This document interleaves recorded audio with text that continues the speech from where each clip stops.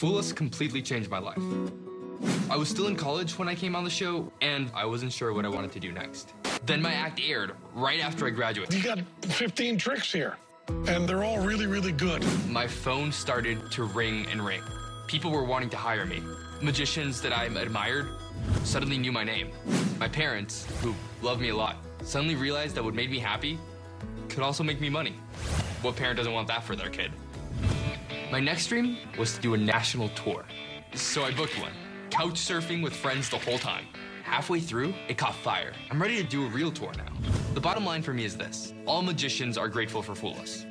But I have even more reason to be grateful than most. Tonight is my thank you performance. And if I grab the trophy, I'll say thank you for that too.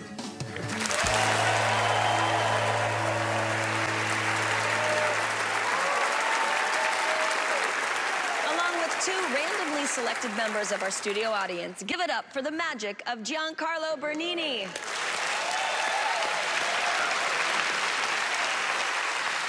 Oh, man, it is such a thrill to be back on the show. And I'll be honest, last time I was here, I was nervous. Not so much about the trick I was doing. I was nervous that I wasn't gonna understand Penn and Teller's code words at the end of my act. Because, I mean, let's face it, that's a big part of the show. We're all trying to figure out what the heck Penn is saying when he talks in magician speak at the end of someone's performance. So I thought today, I'm gonna show you how a magic trick works. And I'll throw in some Penn and Teller code along the way. That way you all might have a chance of understanding how that code works. Now, exposing magic secrets can be a dangerous thing. You two are very close to the action. So we do have some protective gear for you guys, these safety helmets. Do you each mind placing one of these on your heads, nice and tight? Make sure it fits snugly. Thank you so much. Can you swap them on your heads there? Perfect. I also have some items for you to examine. Dylan, would you take a look at this rope? Just pull on it, make sure it doesn't come apart anywhere. Take a look at this mug, make sure that it's all welded together, nothing slides or moves around. And I'll take one end of that rope from Dylan. Hold on to the other end tightly. Alex, would you hold on to this end? And my goal is now to take this mug and hang it on the rope by the handle without either of you letting go of your ends. Now, I think we can all agree that doesn't sound possible. But in order for you to experience magic, can you let go there?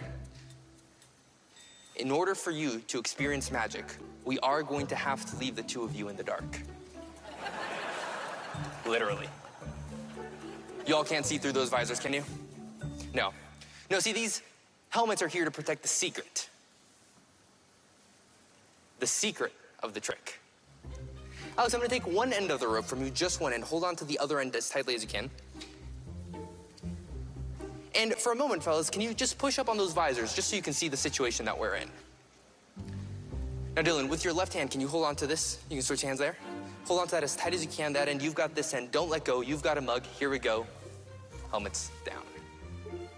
Now, Dylan, if you don't let go of your end of the rope, and Alex doesn't let go of his end, there's absolutely no way possible that mug could end up hanging on that rope by the handle. But we're gonna do it anyway. On the count of three, ready? 1, 2, 3. Lift up your visors, guys, take a look. Do you feel that? There's a mug on the rope. Hey, you guys can let go, let go. Look at that, that's really on there, yeah? Yeah. That was a joke that went over his head. Now, you can take that end, you can take this end, and of course, if Penn and Teller were to try to code that to me, they might say they liked how the trick ended. They wish it had an extra end. So we'll do it again. You've got a mug. You each have one end of the rope. Helmets down. Now, this time, Alex, I'm gonna take the mug from you. I'm gonna hand it over to you, Dylan. Hold your right hand out. Hold it right there by the handle. Hold that right there over the rope. Now, Dylan, if you don't let go of your end of the rope, and if Alex doesn't let go of his end of the rope, there's no way possible that mug could end up on that rope with you holding it. But it's gonna happen anyway. On the count of 3, I want you to drop the mug. It's gonna fall through the air and land on the rope and link onto it like magic. Are you ready? 1, 2, 3. Do you feel that? Go ahead, take a look. Open up your helmet, take a look. There's a mug on a rope. That's really on there. You're going to take that off of there for me if you don't mind. Fantastic. Go ahead and hold on to that if you don't mind. Fantastic. We're gonna put your visors down one more time. Thank you, guys. Now, if Penn and Teller were to try to code that method to me, they might say something like, these two guys were duped. So we'll do it again. this time a little bit differently. What I'm gonna do is have you fellas just open up your visors one more time, if you don't mind. Just lift up your visors so you can see the situation. And now, Dylan, I'm gonna ask you to hold up one end of the rope. Now, I'm going to take the rope and thread it through the handle. And I want you to verify for everybody, you can see the rope going through the handle, yes? Fantastic. Would you hold on to that? Hold it right there. See, this time we're gonna start with the rope on the mug. And in fact, fellas, this time, you can leave your visors up, because this cloth is going to take the place of your helmets and protect the secret of the trick. After all, I can't leave the stage without giving Penn and Teller something to puzzle over. But this whole time I've been teaching you how to get a mug on a rope. I've told you nothing about getting a mug off a rope. And that is an entirely different science.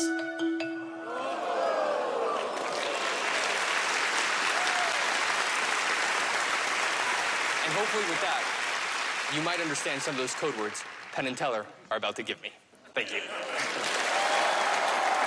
Giancarlo Bernini, everyone! Come on over here, let's talk. This feels kind of like a Penn and Teller trick. Oh my gosh, it's absolutely inspired by them. I remember coming up with the idea while watching one of the episodes. I mean, I'm trying to thank them for the opportunity to be here in the first place, and also just kind of share something that shows the love for the show. I started watching the show when I was in high school, so just being here is an honor. Did you do magic in high school? I did do magic in high school. I would try to do a magic show in one of the classrooms during the dances. For all the kids who, kind of like me, weren't good dancers or weren't interested or wanted to take a break from the dance floor, we'd do like 3 shows a night. And that's how I got my reps in. I learned how to work in front of a crowd. And it was, you know, I didn't have to worry about whether I had a date to the dance. And what kind of an audience were your classmates? Oh, they were amazing. They were super enthusiastic. Giancarlo, yes. Let's go to the boys. Penn and Teller, have you figured out the trick?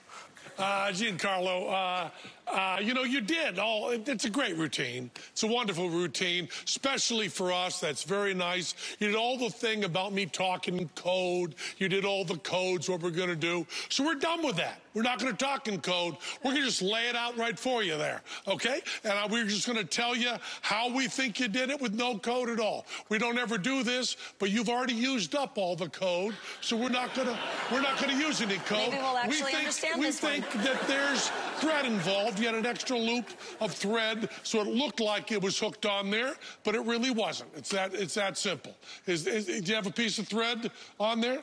There is no thread. Okay, I didn't go yet. I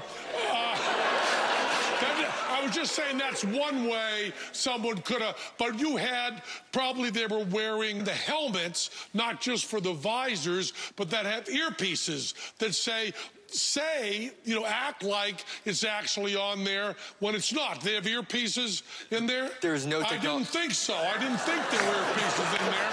Because it's much simpler. It's much simpler than that. You just switch the mug. There was no mug switch. There's no mug switch? Ah, you fooled us.